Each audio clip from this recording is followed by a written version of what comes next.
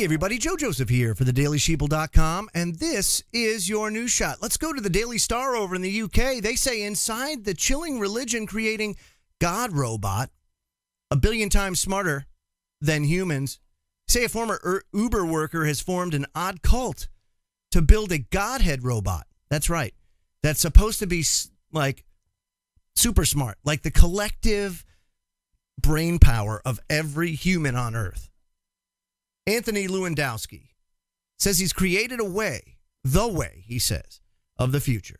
A religion based around a superpowered AI.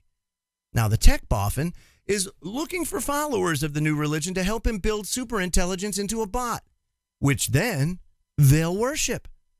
And when asked about how powerful his God would be, Lewandowski was not shy in talking up its intelligence. He said what's going to be creative or created will effectively be a god. He said it's not a god in the sense that it makes lightning or causes hurricanes, but if there's something a billion times smarter than the smartest human, what else are you going to call it? Very interesting way of looking at it, I have to say.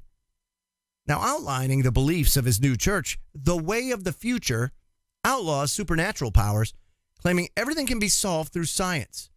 They also believe that machines, just like animals, have rights, and that the rights to become super intelligence. And in a chilling glimpse into the future, Lewandowski adds that computers would definitely end up being smarter than humans. So he also added that if you ask people whether a computer can be smarter than humans, a lot of people already acknowledge that that's the case. And he's not revealed his plans for the robot, but it's going to be a super AI, and I guess he's looking for funding to do this. I just find it interesting that here we have another way of acknowledging where we're at really in the world today with regards to technology that can have a very detrimental and a very beneficial impact on humanity. Again, it's all in the way it is executed. It's all in the way that it's brought about. The problem that I have is that we have a historical track record to go back and look at with regards to implementing technology that alters the course of humanity as we know it. And almost every time and in almost every case, matter of fact, I can't find a case where we've actually done it right. We screwed it up. And it's been used against us. Oh, there'll be crumbs that are sprinkled that just show the potential benefits of this, but they'll only be crumbs. And then, meanwhile, the majority of it, that technology, will be deployed to be used against us. And eventually, if people like Ray Kurzweil over at Google get their way, why then humanity will be just done away with because it's obsolete. The biological components, he says, won't be missed.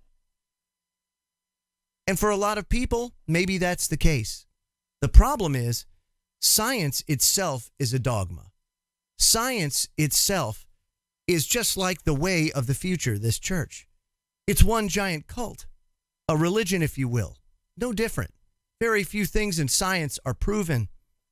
Scientists often grasp at straws and take incredible risk to learn crumbs, basically. And that's how we've advanced. Only now that acceleration curve has just dramatically increased. And I don't really think, and I don't know, maybe all of you out there can comment below, but I don't think that humanity is ready for what's coming. And I would say the chances are better than not, better that they will be catastrophic to humanity than they won't be. So I'll be interested to see your comments below, but interesting now that humans are beginning to worship computers. Very, very interesting indeed. I'm Joe Joseph. This was thedailysheeple.com's News Shot. feel free to comment below and visit our website at thedailysheeple.com. Hashtag Wake the Flock Up. Have a great day, everybody.